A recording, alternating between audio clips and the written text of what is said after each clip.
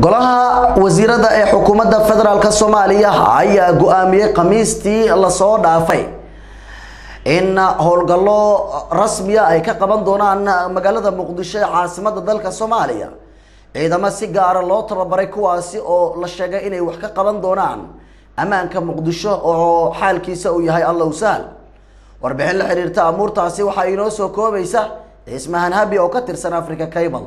xukuumadda federaalka Soomaaliya ayaa waxa ay wadaa qorshe ka dhan ah magaalada Muqdisho ee caasimadda dalka Soomaaliya kaasi oo lagu xaqiijinayo ammaanka Muqdisho ee dalka Soomaaliya iyadoo fooda nagu soo hayso bisha barakeysan ee Ramadaan waxaana ka dhaca magaalada Muqdisho ee caasimadda dalka Soomaaliya inta lagu guda jiro bisha barakeysan ee Ramadaan weeraro iyo qaraxyo qorsheysan.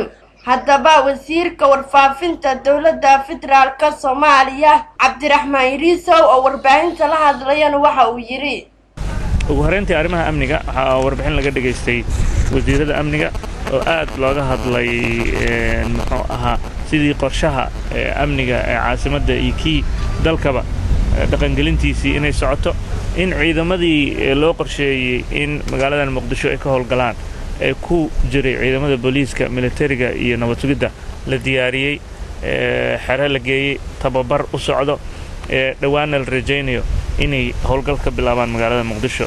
ma ahan markii ugu horeysay ay ka hadasho dowladda federaalka Soomaaliya Amaanka Muqdisho hase ahaatee hadalka dowladda federaalka Soomaaliya ayaa waxa uu yahay dhalanteed iyo daan dabagaale. Ismahan Ismahan Africa Cable TV magaalada Jowhar.